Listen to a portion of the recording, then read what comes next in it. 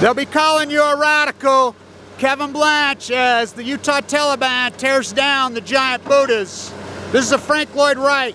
I want this recorded in history. Who did this? This is a national heirloom. Frank Lloyd Wright, Oi Prairie State School. They're tearing it down. It is beyond outrageous.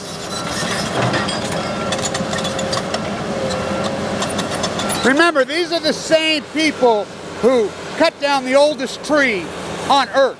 Look it up, the Brisker Film. These are the same people who killed the biggest mule deer in the world for $26,000. The guy, and it used to come up and eat out of your hand, like Bambi out of Antelope Island.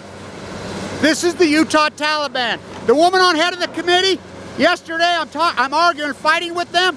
I told her, Frank Lloyd Wright, she's told me, this is an art teacher, a teacher who taught here in this community, said, I am not familiar with that. I am not familiar with that architect. Now I got it written in that they had to re-save all this, and we see how they're saving it. They should have a crew up there taking it brick by brick on pallets. The principal there had to go ground up students to stack this on pallets. It's beyond outrageous.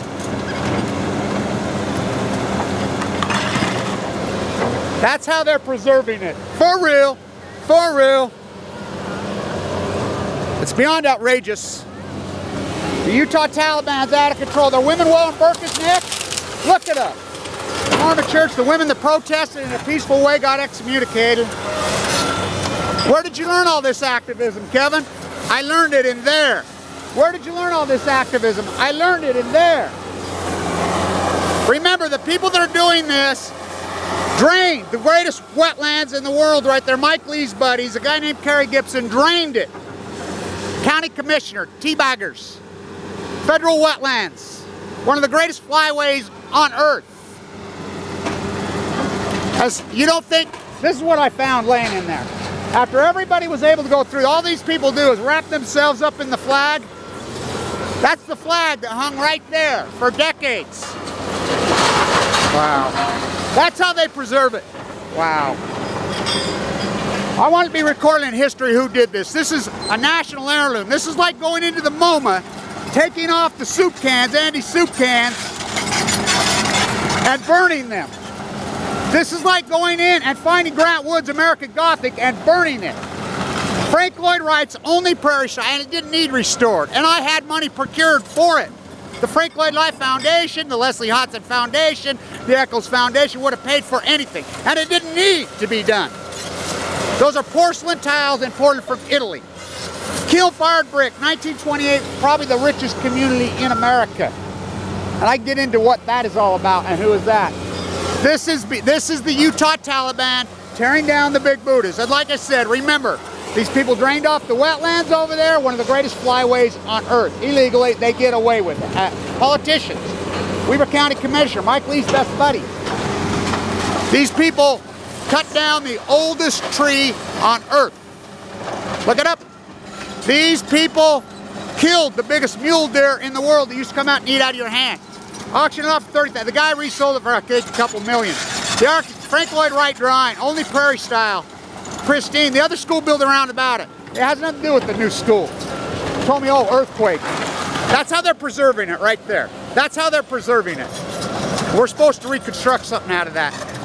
Wow. It's beyond outrageous. The good news, I have a whistleblower in New York City on Indian Point. I'll be in New York in 2 weeks. He's going to do an interview about the spent fuel pool leaking into the water system at Indian Point for years, which he worked for them, the divers, the swimmers, who's been in number 4 at Fukushima. Intricate details about the mob running the show over there. He's going to do that interview. Jeff Palco and I up in Calgary have joined together, our hedge fund. We're going to put this together. We're going to grow the Post-Ignorance Project. He's dying like I'm dying, full of leukemia. Where did you learn all this activism? I learned it in there. I found this great banner and I put it up. This really great banner, Martin Luther King quote about courage. And if you don't think I'm, look it up. Who led the Million Masked Man March on the anniversary of Dr. King's march in Washington, D.C. in front of the White House? Who led it? Millions of people participated. Oh, we didn't see it on the media? In November 5th, 23rd, I led it. I led it. John Anthony Fairhurst organized it. I led it. With a police escort down Constitution, down Pennsylvania. As I live to tell. As the more Utah Taliban, for real. The repressors are completely out of control. This isn't ignorance. This is ignorance with a club. A big club. Beyond outrageous. This is how they're preserving it. And I got it written into the contract. They had to preserve some of these porcelain tiles in this brick. This is how they're preserving it. By the way, he doesn't speak English. He's good with that thing. That's their preservation. Had to go round up custodian kids to stack it on pallets. And it's written into the contract. That's how they roll here. That's how they play here.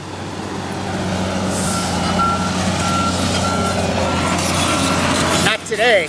Not today. See you in New York with my whistleblower. We're going to blow Indian Point. People are going to go to jail. Mark my words. The time capsule was right there. In 1981, they put a tree trunk. Whoever did that should be hung. They stole the time capsule. The time capsule is missing. Someone stole it. By the way, I know where the fish is off Weber High. Sean, the Don't Stop and Shop, stole it. He stole it. He has it, and I can prove it. He stole it. Oh yeah, another good fake Christian. Let's go freaking mass murder them in Middle East when they don't even know it, one country from the other. They couldn't tell you Saudi Arabia from Iraq to France. Where did you learn this activism? In there. Stand tuned.